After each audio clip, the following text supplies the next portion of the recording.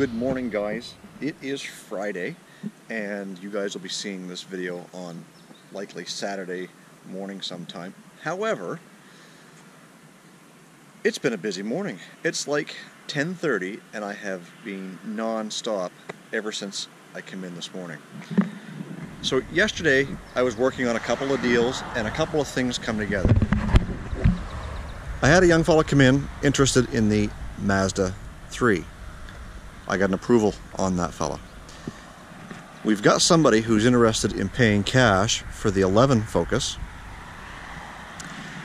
I just got approval, and we're doing the paperwork up right now on the 14 Focus, and I had some inquiries on the 12 Grand Caravan. The vehicle that you don't see sitting on my lot right this moment would normally be sitting behind me. It was sitting right in there yesterday. It is the 14 Kia Rondo that literally just hit the lot 2 days ago.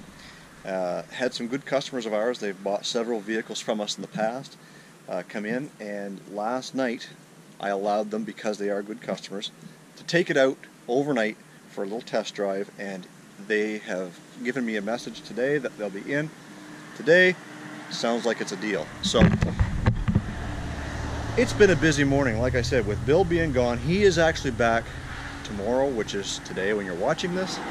And look, I don't know how I could do this much longer if we were any busier. I'd have to find someone off the street to come help me. But anyways, I've got Jen, my bookkeeper. She's down at Service New Brunswick right now getting something changed over, just because A, I don't have the time, nor do I even have the will to want to go down there and deal with that today, being short-handed. So anyways, just wanted to give you an update on how things are going here in the lot. Things have picked up, and we are sitting on 3 or 4 deals right now that are really coming together. One for sure has come together, the Kia Rondo. Likely within the next few minutes they should be in. We should have that one hopefully sealed up, and then we're just waiting on the finance company to get back to us on the Mazda 3. So it's looking like it's going to be a good day. Hopefully it doesn't keep me here till the late hours of the evening, because I'm looking forward to a little bit of a break, getting back down to the campground and enjoying my weekend. So I also wanted to give you a little update on the old Mopar.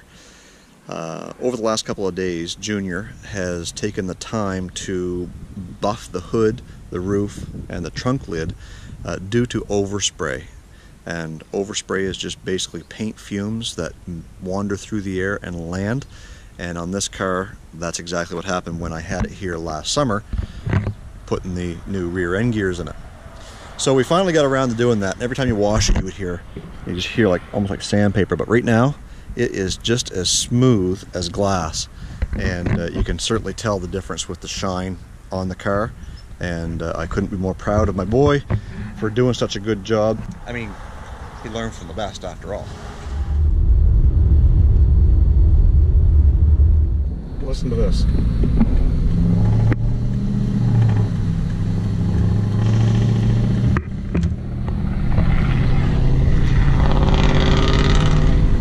I want my truck to sound like that. So one thing that I was promising in a previous video was to show you the pinstriping details on the 36 Dodge behind me, and he decided to not go with as much pinstriping as even I did, and I find mine to be very minimal. But when you paint a vehicle yourself and you don't have the proper equipment or paint booth, I mean, he had the proper equipment as far as the spray guns and paint and stuff, but we were just doing it in the back shop, so there's bound to be a few blemishes, and he cleaned them up as best as he could. And after he had painted the mirrors, he accidentally dropped one and put a mark on it on the inside.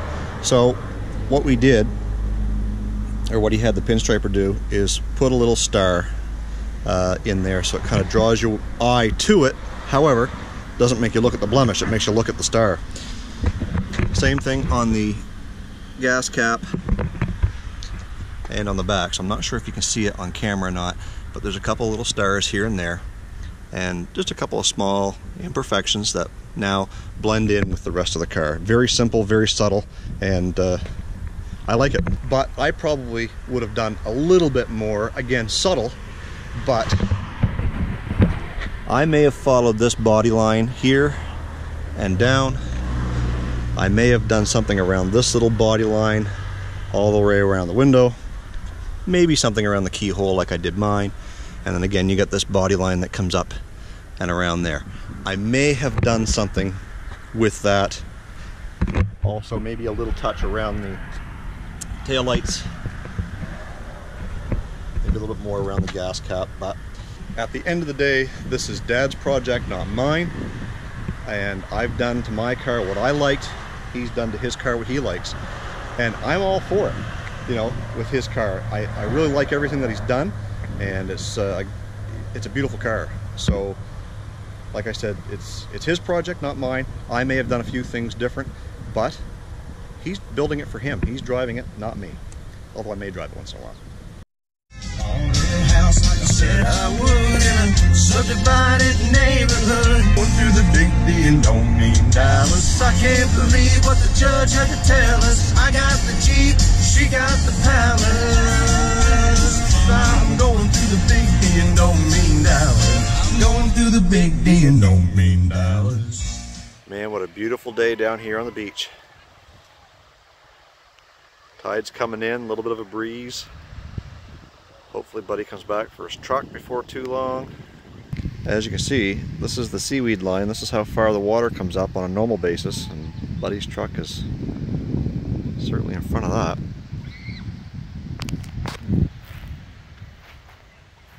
So as we are just wandering around down here on the beach, I figured I would do some Q&A from my Instagram post yesterday. I gotta watch where I'm going here because the rocks can be a little jagged, but some Q&A. Basically, I had some questions asked of me that I encouraged people to reach out and ask, and we'll start with the first one, which was Ms. Blue Collar.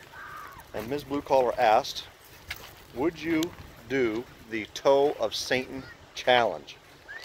So first of all, no, I would not. Secondly, if those of you who do not know what the Toe of Satan is, it's a lollipop that is super, super hot.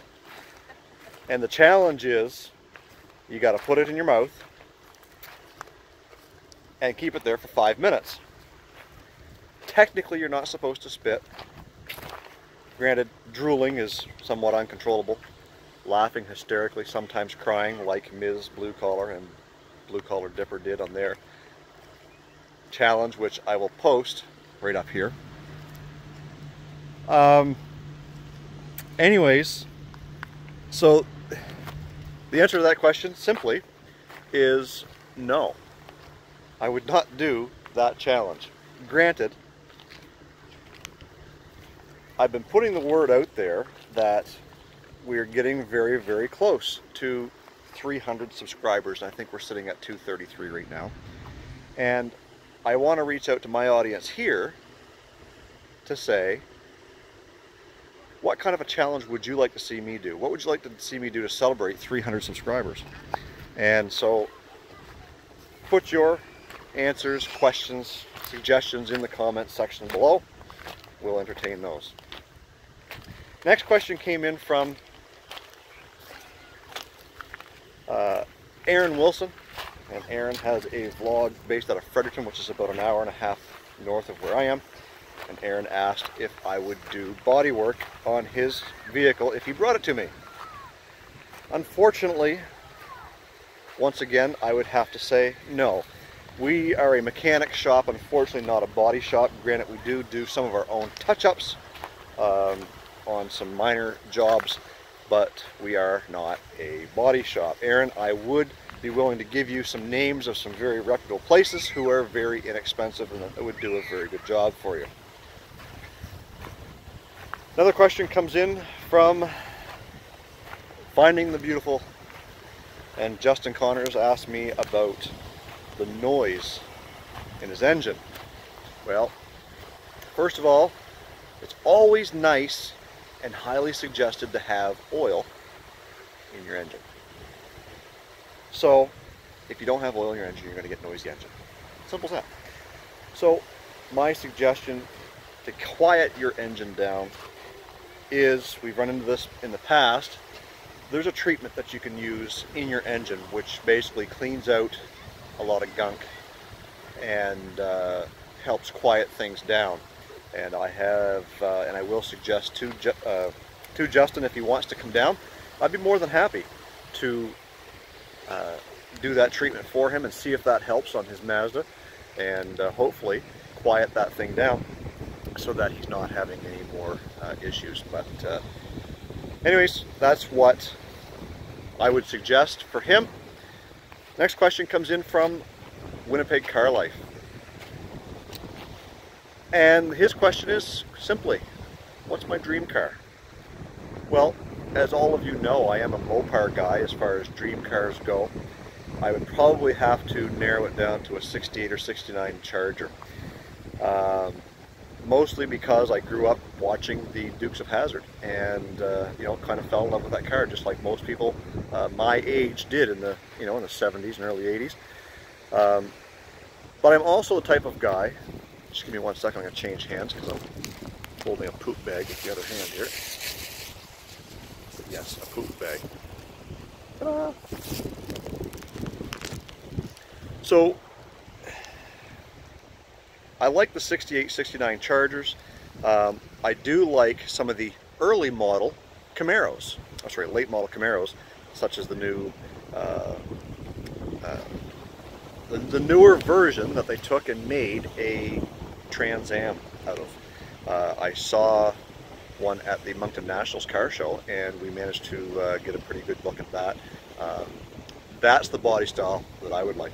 My big thing with cars and dream cars is simply, I like a car that is appealing to the eye, that goes fast and works well and is reliable, but you don't see yourself coming down the highway every day. So that's why I probably would not own a 68 or 9 Charger. That's probably why I wouldn't own a Corvette, Camaro, Mustang. Just, they're so out there, and everybody, I don't say everybody, but you know, they're just a common vehicle. It's just not one of those things. The Chrysler Cordoba, is it a muscle car? No. I tried to make it that way a little bit, but it is one of these vehicles you don't see every day. I went to the Moncton Nationals. There was probably over 2,000 cars there. I only saw, technically, I only saw one other Cordoba. There was 2 or 3 others of the same body style. The later model Coronets and Chargers and stuff. But nevertheless, I do love this car simply because I can drive just about anywhere and I'm the only guy there. So to have a Cordoba over a Mustang, Camaro, Corvette, Challenger, it has its perks. You know, you generally have to be, you have to own one of those type of cars to realize that having one is the uniqueness of its own. So I guess to come right down to it, to say what is my dream car, I would have to say, not just to be cheesy, but I have to say that I'm probably driving it. There's a lot of ideas that I want to do to that car. I think it would be awesome to put it on airbags. I also think it would be nice to have rack and pinion steering, air conditioning, cruise control, you know, stuff like that. A better sound system. You know, I like my music, and of course, you know, Channel 58, Prime Country, I could blare that all the time if I had a proper setup as far as the stereo goes.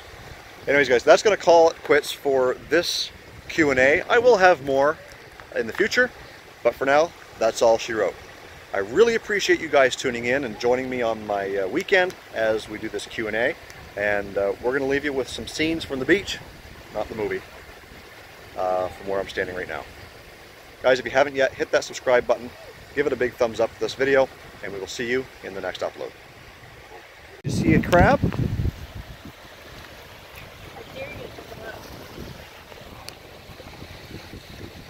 Look at him, watch him, watch him. He's feisty.